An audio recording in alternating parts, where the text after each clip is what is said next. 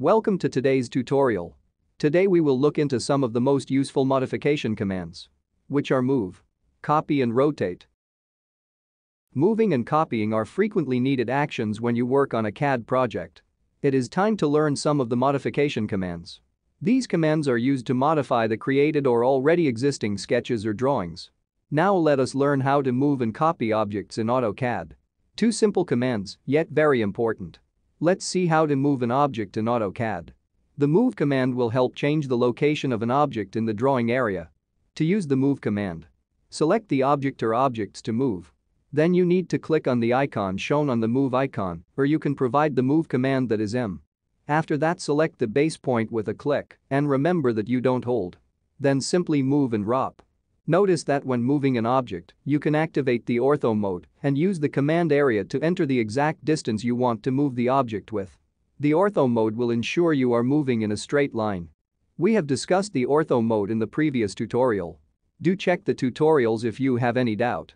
Let us take an example to understand the move command. Let's move the 6 circles below to the right. Step 1 is to activate the ortho mode to constrain the cursor movement orthogonally. Step 2 will be selecting circles. Step 3 is to click on the move icon or input command. Step 4 is to select the base point about which you want to move the object. And the final step 5 will be to move your cursor to the right, leave the mouse in that position, then enter 55 and hit enter. Now let us move on to how to copy an object in AutoCAD. The copy command works similarly to the move command, with the only difference that it leaves a copy of the original object in its position. Feel free to use the Ctrl+C and Ctrl+V to copy and paste objects in AutoCAD. To copy objects in AutoCAD you need to select them first, and you can as well use the technique we used above to place the copy at a certain distance and angle from the original item.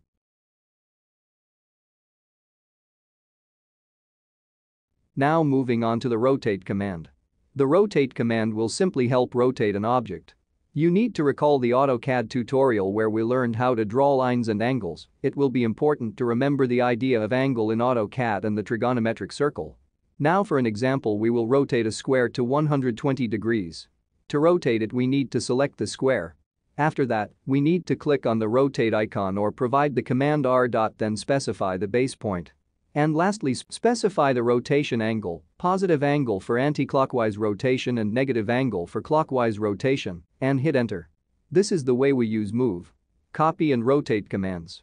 I hope this topic is clear to all, and in case you are facing any doubt, kindly drop any questions or doubts in the comments section.